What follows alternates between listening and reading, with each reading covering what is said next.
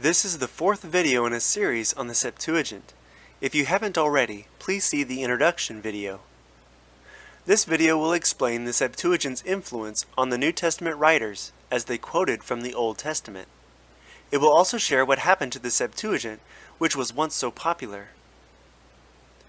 Jesus and the apostles had access to both Greek and Hebrew Old Testament manuscripts. Since the Septuagint and the Masoretic, as we have them today, have such obvious differences, which Old Testament manuscripts do you think Jesus and the apostles used? Did they favor the Hebrew or the Greek? If there was a set of scriptures that Jesus and the apostles used, it would certainly be the Septuagint, not today's Masoretic text. For the Christian, there is a wonderful way to know which manuscript family is more accurate. When one compares a New Testament quotation from the Old Testament, 20% of the time the quotation is the same in the Septuagint and the Masoretic. But of the 80% that differ, 90% follow the Septuagint, while only 10% follow the Masoretic. In other words, the writers of the New Testament favored the Greek Septuagint over today's Masoretic Hebrew 9 times out of 10. This isn't really surprising, since the Septuagint family of manuscripts is 1,100 years older than the Masoretic family of manuscripts. Whenever the New Testament quotes a passage from the Old Testament, most Bibles have a footnote giving the reference for where that passage can be found. One may also notice that a number of these footnotes may include the letters LXX. This means that the New Testament writer followed the Septuagint instead of the Hebrew. For example, if you were to go to that Old Testament reference in your Bible, you may notice that it reads a lot differently than how the New Testament writer quoted it. Why would a cross-reference send you to a verse that reads so differently than it does in the New Testament? This is because practically all English translations of the Old Testament use the Hebrew Masoretic text, while the New Testament writers primarily used the Greek Septuagint. Let's look at a few significant examples of New Testament quotations from the Old Testament and how they follow the Septuagint. Jesus quoted an Old Testament prophecy about himself, saying, "The Spirit of the Lord is on me, because he has anointed me to preach good news to the poor. He has sent me to proclaim freedom to the captives and recovery of sight to the blind, to set free the oppressed, to proclaim the year of the Lord's favor." This is a quotation of Isaiah 61, 1 and 2. The second portion of this prophecy reads in our Bibles, "He has sent me to heal the brokenhearted, to proclaim liberty to the captives and freedom to the prisoners, to proclaim the year of the Lord's favor." There are some notable differences here, but the main thing is that Isaiah in our Bibles omits an important phrase that appeared in Luke's Gospel, "recovery of sight to the blind." This phrase, which Jesus said about himself, is not found in the Hebrew we have today. Where is this prophecy about the Messiah giving sight to the blind? It is found in the Septuagint. "He has sent me to preach glad tidings to the poor, to heal the broken in heart, to proclaim liberty to the captives, and recovery of sight to the blind, to declare the acceptable year of the Lord." What does this mean? This means that when Jesus read from the Scriptures, he read from the Greek Septuagint and not from today's Masoretic Hebrew. Hebrews 10:5 quotes the Old Testament saying, "You did not want sacrifice and offering, but you prepared a body for me." This is a prophecy about Jesus' incarnation and crucifixion. But if you search for this in our English Bibles, which is based off the Masoretic manuscripts, you will not find this in the Old Testament. Yet this is a quotation of Psalm 40 verse 6, which reads in our Bibles, "You do not delight in sacrifice and offering, you open my ears to listen." Where is the prophecy about the sacrifice of the Messiah's body? It is found in the Septuagint. "Sacrifice and offering you will not, but a body you have prepared for me." The writer of Hebrews quoted this prophecy about Jesus being the Messiah from the Greek Septuagint and not from the Hebrew Masoretic. Paul quotes from the Old Testament in Galatians 3:13, saying, "It is written, everyone who is hung on a tree is cursed." You will find this in our Bibles at Deuteronomy 21:23. Though Paul is showing that this is referring to Jesus Christ, who hung on a tree and became a curse for us, our Old Testament leaves out the tree. Our Bibles, which follow the Masoretic, read, "He who is hanged is accursed of God." If your Bible has the phrase "on a tree" in Deuteronomy 21:23, this means that the translators have favored either Paul's quotation or the Septuagint. This is because the Masoretic omits the words "on a tree" in that phrase. Yet the Septuagint reads, "Everyone that is hanged on a tree is cursed of God." Though not quoted in the New Testament, a popular passage in the Old Testament that prophesied Jesus' crucifixion is Psalm 22. Though the Masoretic still has strong prophecies about Christ in Psalm 22, there are a couple more in the Septuagint. In the Septuagint, Psalm 22:16 reads, "For many dogs encompass me, the assembly of the wicked doers has beset me round. They pierced my hands and my feet." This is such a strong prophecy about the crucifixion that most English Bible translations actually quote the Septuagint instead of the Masoretic. The Masoretic text reads, "For dogs have encompassed me, a company of evildoers have enclosed me. Like a lion they are at my hands and my feet." In the Masoretic, Psalm 22:20 reads, "Deliver my soul from the sword, my only life from the power of these dogs." However, the Septuagint reads, "Deliver my soul from the sword, my only begotten one, from the power of the dog." Does that title, "only begotten," ring a bell? The Apostle John used the exact same Greek word that the Septuagint used, monogenes, when he wrote, "For God so loved the world that he gave his only begotten Son." Contrary to a common belief, John didn't use a brand new title for Jesus. He used the same Greek word the Septuagint translators used 300 years before. The most significant difference between the Masoretic and the Septuagint is where Matthew quotes a prophecy from Isaiah 7:14 saying, "See, the virgin will become pregnant and give birth to a son, and they will name him Emmanuel." There has been important discussions among Christians regarding Isaiah's prophecy in Isaiah 7:14. The Old Testament reads, "The Lord himself will give you a sign. She will conceive, have a son, and name him Emmanuel." Now, what does Isaiah call this woman? Of course, because of Matthew's quotation, Christians recognize that she should be called a virgin. This is an essential prophecy about Jesus being the Messiah. When the Revised Standard Version published this verse in 1952, it said she was a young woman. This caused a number of Christians to accuse the RSV for mistranslating this verse. In the Masoretic text, the Hebrew word is Alma, which literally means a young woman. Now, young woman is a general term. It might include virgin women, but it does not have to be that specific. In fact, the Hebrew word for virgin is Bethulah, and this word is not found in Isaiah 7:14. But in the Septuagint, the Greek word is Parthenos, which means virgin, the exact same word Matthew used. Here is a question. When the translators of the Septuagint came to Isaiah 7:14 in their Hebrew manuscripts to translate it into Greek, did they find Alma, young woman, or did they find Bethulah, virgin? Sadly, the Hebrew manuscript family from the 3rd century BC has been lost. But think about it this way. Who has ever heard of a virgin giving birth? Certainly, the translators who lived 300 years before Christ would think that such an idea was ridiculous. If they had come across Alma, then they would have easily translated it as a young woman. However, the fact that they still translated this word into Greek as Parthenos, virgin, shows that they went against logic, which demands that only non-virgin women give birth. And they chose to be true to the Hebrew they saw, which must have read Bethulah, virgin. However, our Masoretic manuscripts today have Alma, young woman. So, amazingly, the Revised Standard Version's translation saying young woman is actually completely accurate to the Hebrew. But because of Christianity, most translations abandon the Hebrew word there in favor of the Septuagint's word virgin. When looking at the New Testament, We have seen 6 major differences between the Septuagint and the Masoretic. All of them had to do with prophecies about the Messiah.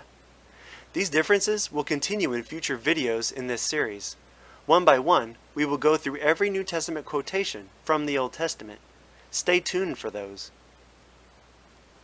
So why is the Old Testament and every English Bible translated from the Hebrew Masoretic instead of the Greek Septuagint?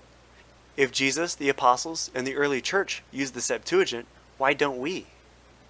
First, we have to talk about the Jews.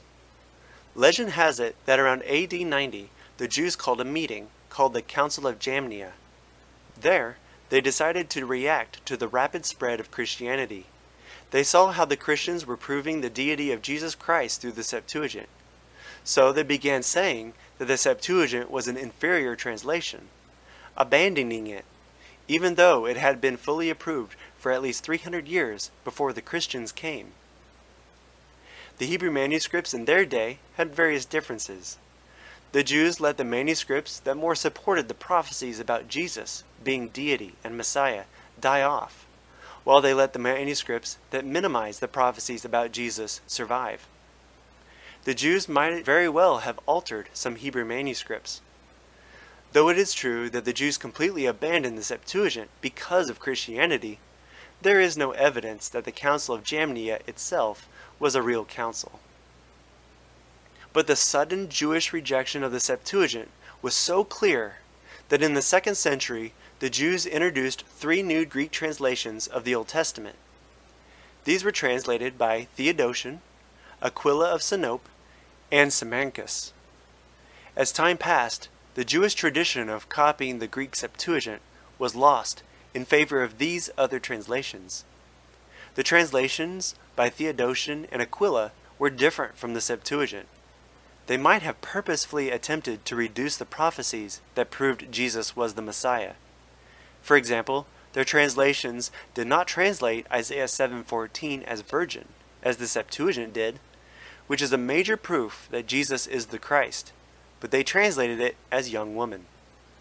About that, Irenaeus wrote, "Among those now presuming to expound the Scripture, behold, a young woman shall conceive and bring forth a son," as interpreted by Theodotion the Ephesian and Aquila of Pontus, both Jewish proselytes. But the Septuagint was interpreted into Greek by the Jews themselves, long before the period of our Lord's coming. The Jews did put this interpretation into these words, that is, translating it virgin.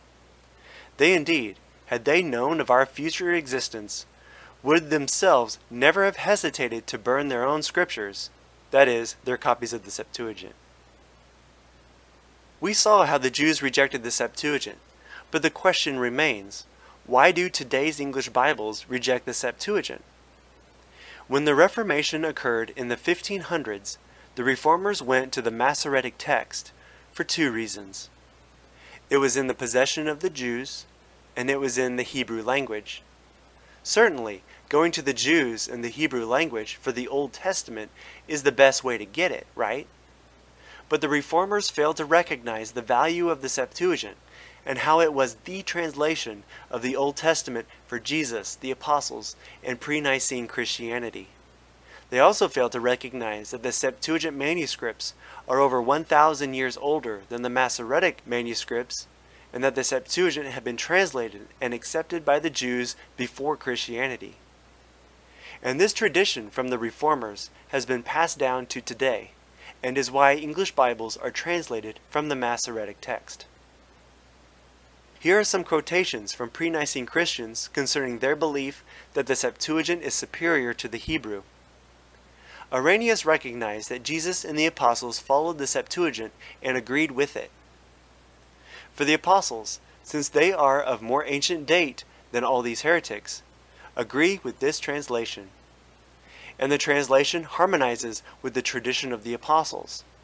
For Peter, John, Matthew, Paul, and the rest successively, as well as their followers, explained all prophecies just as the interpretation of the 70 elders contains them. As to why there was less content in the Hebrew than there was in the Septuagint, Origen said that wicked Jews removed these additional passages. He wrote, "Why then, is the history not in their Daniel, if, as you say, their wise men hand down by tradition such stories?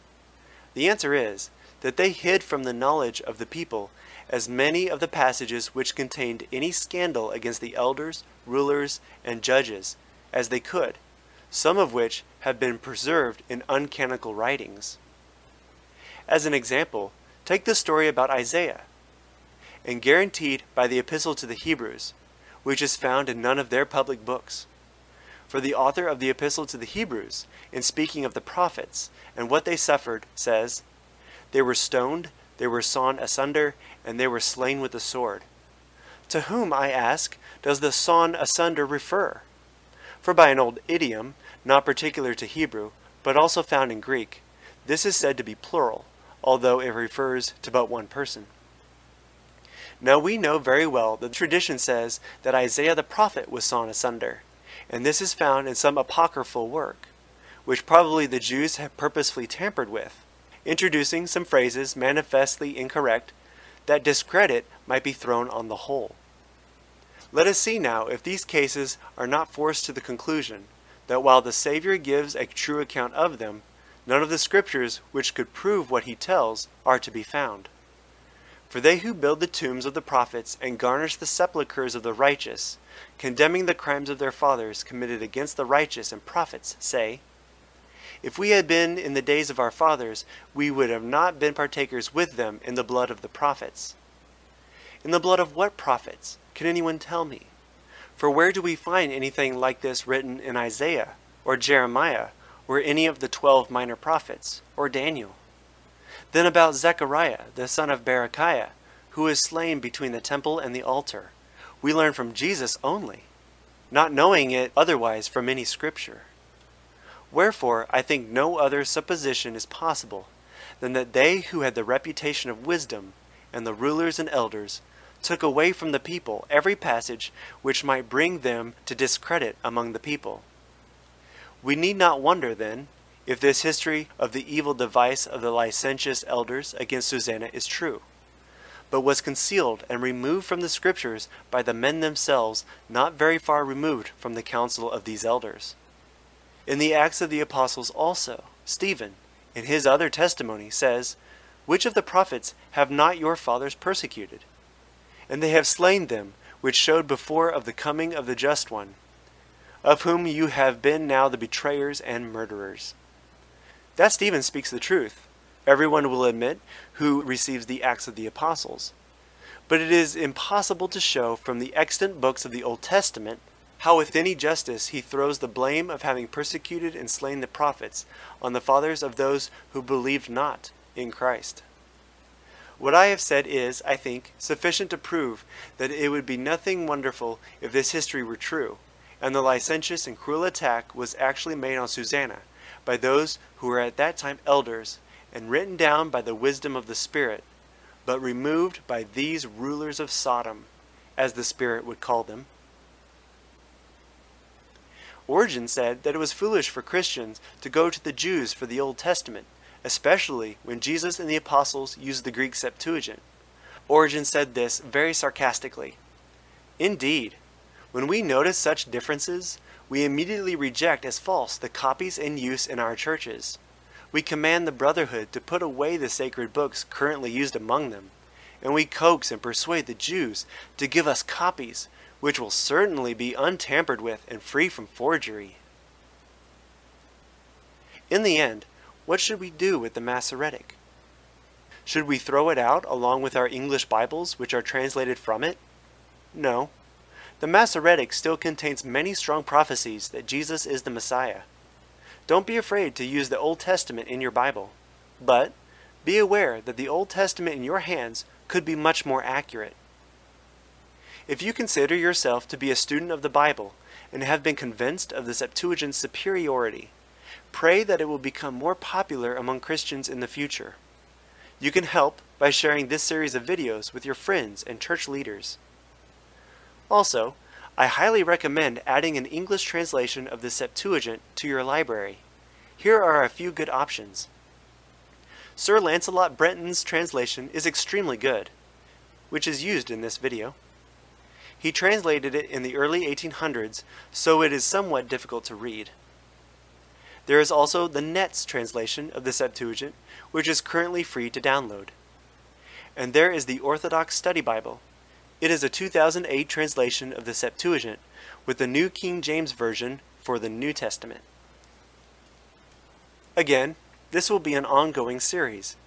Videos following this one will go through the New Testament and analyze each quotation from the Old Testament and compare them between the Septuagint and the Masoretic text. There is a link to the full playlist in the description. Thank you for watching.